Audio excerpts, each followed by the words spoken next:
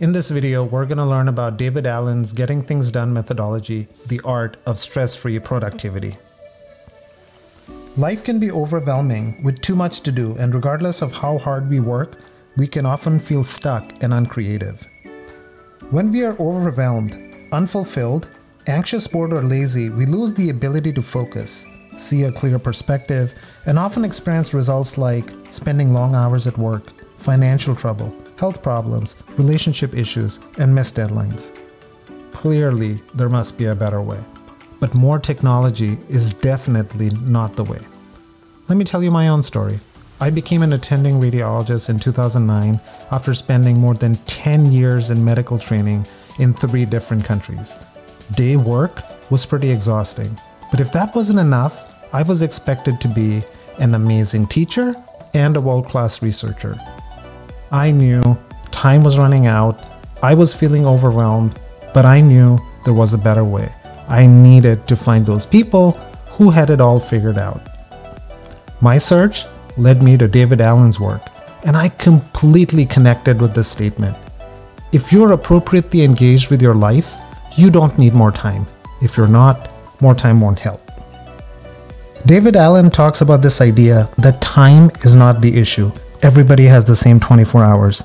The issue is having psychic bandwidth, which is the space to think and be creative.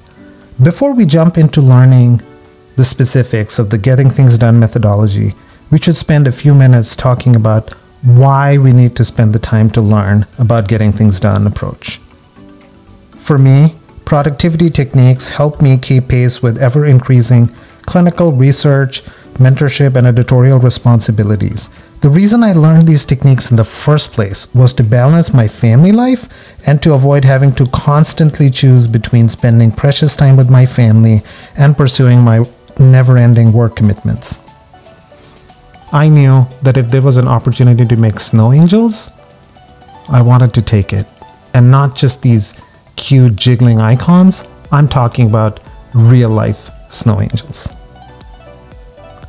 Let's get back to getting things done.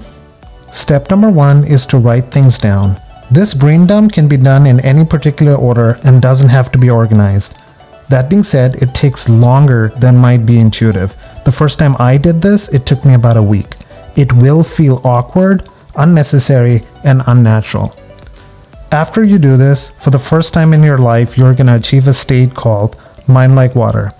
Just like nature doesn't hurry and yet everything is accomplished, for the first time in your life, your brain is free to react to what is in front of you, and you're nimble, just like a martial artist.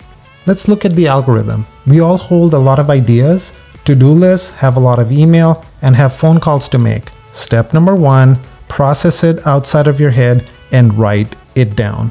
Once you've written it down, look at that list and see what's actionable in that list. If things are no longer actionable, you're probably better off removing them completely for your life. But if you feel stressed out and don't want to get rid of things permanently, you may want to incubate them or reference them for future use.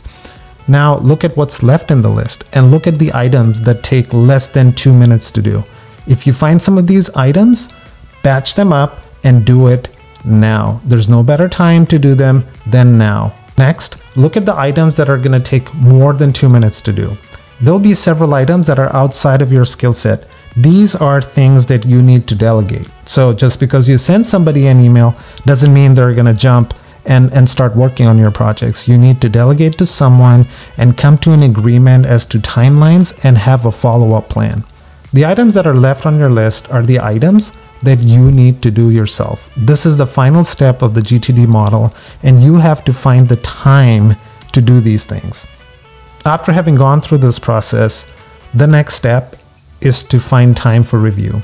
I find that for a weekly review, Sunday night is the best for me. I can look at what's coming up in the next week, find the days that are busy, find the days that are maybe not so busy, where I can have some more time for family, for exercise. The next time for review is a 3-monthly review. It helps to review your entire calendar year in at least 4 different parts. And finally, the annual review, in which you actually make some plans for what you hope to accomplish in a 12-month interval. Two of my favorite quotes from Robin Sharma that are very applicable at this time are only the things that are scheduled are the things that get done. So if you don't find time for stuff on your calendar, the odds are those things are not going to get done. The second quote that I absolutely love is that the beginner does what's easy and the master does what's important. So let's look at the big picture. Now that we've learned about the GTD algorithm, take some time to learn about what's important to you, what are your values, and how your values correlate with those of your family. And then set about some goals that everybody is a part of. My number one productivity quote is by Peter Drucker, where he says, "There is nothing so useless as doing efficiently that which should never be done at all." So let's recap. Make your own system. Empty your mind. This will feel awkward, unnecessary, and unnatural. Review your project lists once per week. There are 3 core principles in the GTD methodology. First, capture your thinking. Write stuff down. Number 2, make outcome or action decisions. Number 3, use the right maps to get there. And finally, recalibrate so that when you look back at your life, hopefully you've spent time working on the things that mattered. Thank you, and I'll see you in the next video.